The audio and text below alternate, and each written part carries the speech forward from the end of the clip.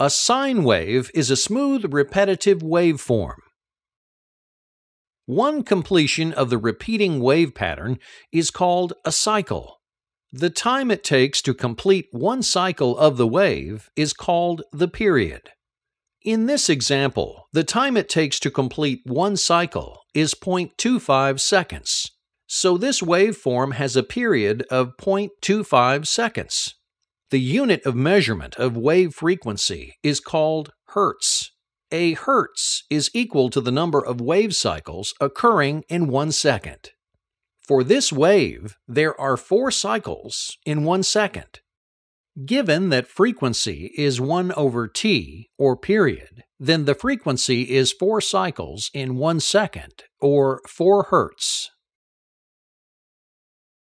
The highest point or the lowest point of an AC waveform are referred to as peaks. Peak amplitudes or values can be measured in the positive direction starting from the baseline or in the negative direction. The peak-to-peak value is measured from the negative aspect of the waveform to the positive aspect. In symmetrical waveforms, the peak-to-peak value is twice the peak value.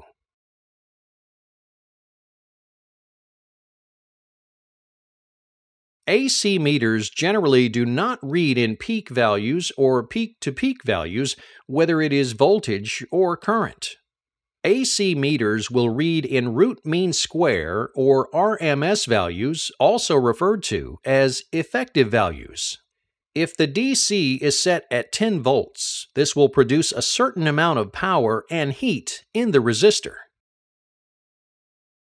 If you regulate the AC input in the AC circuit until you reach the same amount of power and heat, it will require 14.14 volts peak to be as effective as the 10 volts required in the DC circuit.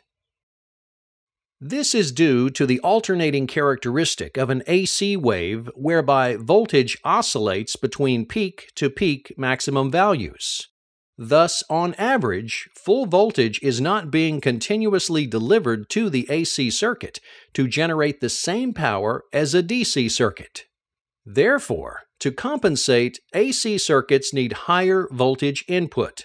When the power in the DC matches the power you produce in the AC voltage of 14.14 volts at its peak is as effective in producing the same power as 10 volts in a DC circuit. Therefore, we can define the AC peak value as 1.414 times 10 volts or 10 RMS, which equals 14.14 volts. You may also want to determine the RMS by dividing the AC peak value of 14.14 volts by 1.414 to get 10 volts or 10 RMS. Therefore, an AC voltmeter connected across the resistor in the AC circuit would read 10 volts. Oscillates between peak-to-peak maximum values. Thus, on average, full voltage is not being continuously delivered to the AC circuit to generate the same power as a DC circuit. Therefore, to compensate, AC circuits need higher voltage input. When the power in the DC matches the power you produce in the AC voltage of 14.14 volts at its peak is as effective in producing the same power as 10 volts in a DC circuit. A sine wave is a smooth, repetitive waveform.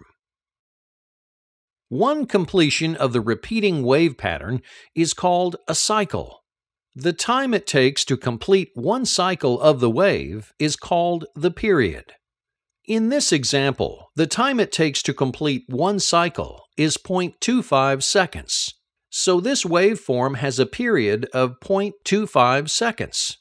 The unit of measurement of wave frequency is called hertz. A hertz is or in the negative direction. The peak-to-peak value is measured from the negative aspect of the waveform to the positive aspect. In symmetrical waveforms, the peak-to-peak value is twice the peak value.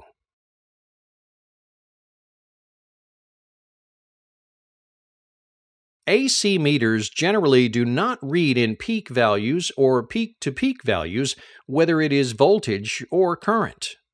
AC meters will read in root mean square or RMS values, also referred to as effective values.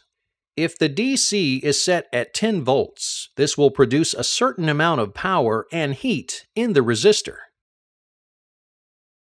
If you regulate the AC input in the AC circuit until you reach the same amount of power and heat, it will require 14.14 volts peak to be as effective as the 10 volts required in the DC circuit. This is due to the alternating characteristic of an AC wave whereby voltage equal to the number of wave cycles occurring in 1 second. For this wave, there are 4 cycles in 1 second.